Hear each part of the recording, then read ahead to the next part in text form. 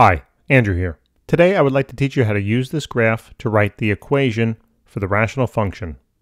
So in order to use the graph, we need to understand two things about the graph. We have to understand the intercepts, where they are, what they are, and the asymptotes. Again, where they are and what they are. So there's going to be two types of intercepts. There's going to be x-intercepts and y-intercepts. Remember, the x-intercepts is going to be where this function crosses the x-axis.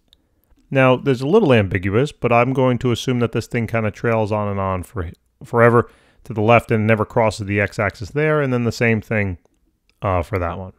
So, in other words, there's only going to be one x-intercept where this function crosses that x-axis. So it appears to be that there's one x-intercept at x is equal to 3. The next thing I'm going to do then is focus on my y-intercepts. And that's simply where the function crosses the y-axis. Now, if this is a function, it should only have one y-intercept. You might have several x-intercepts, that's fine, but you should only have one y-intercept. So it appears that it's going to be located right there at 1.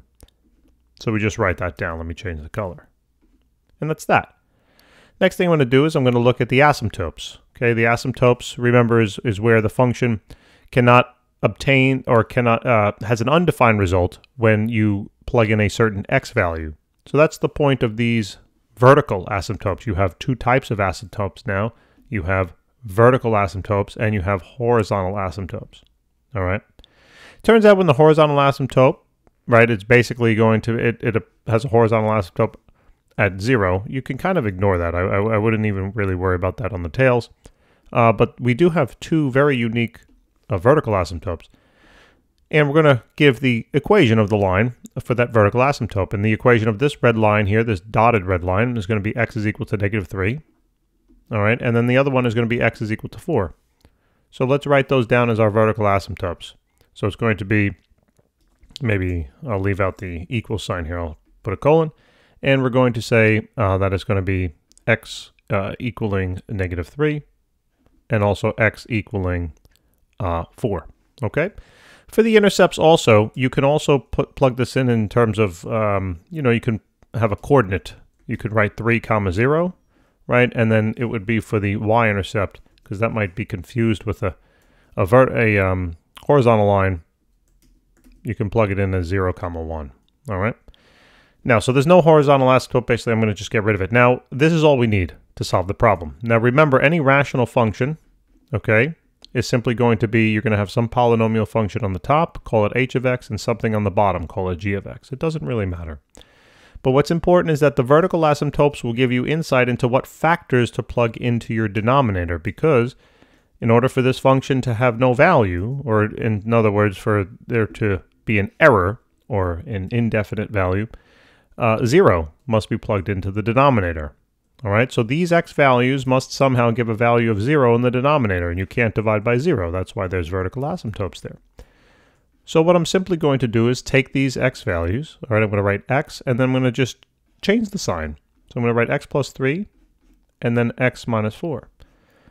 And what that does now is that gives me two expressions, in which case, if I were to plug in -3 here for x, that bad boy goes to 0. And if I were to plug in 4 for x there, that bad boy goes to 0.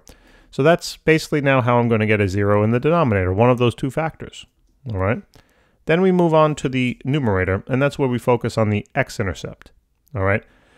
So the x-intercept, just focus on the x value, and we're going to do the same thing. Because the x-intercept, remember, the function's value is going to be 0. Now, the only way to give a 0 result here is going to be if there's a 0 in the numerator. So it's the same exact logic.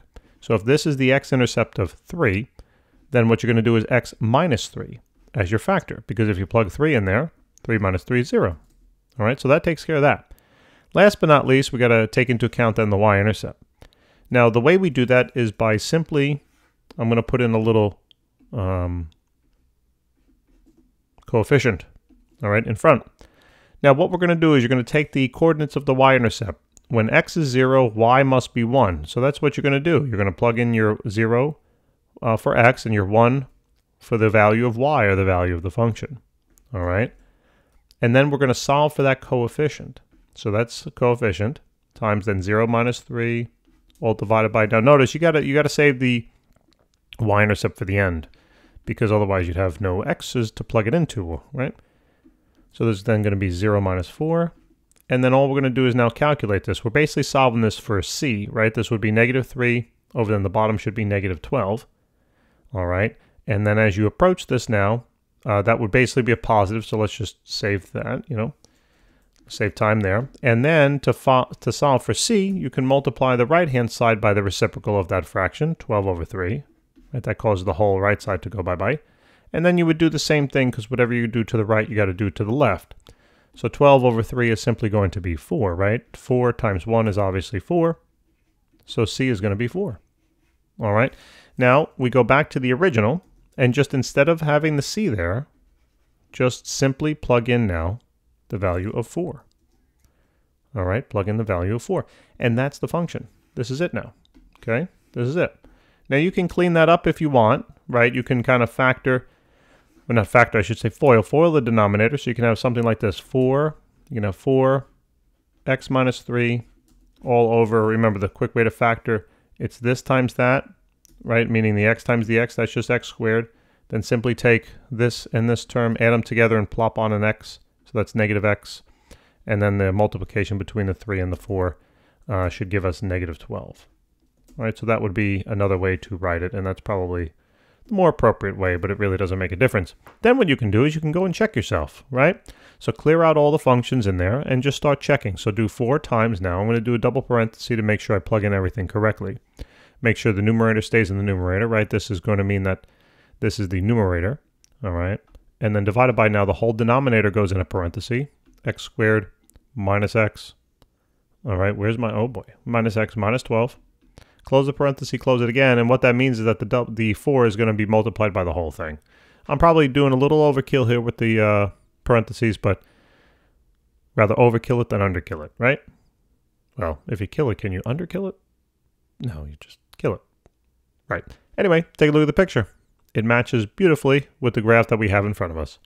Thank you very much for tuning in. I really do appreciate it. Check out our channel, by the way, because we have thousands of videos, not only here in math, but we have physics, chemistry. We have a whole lot coming.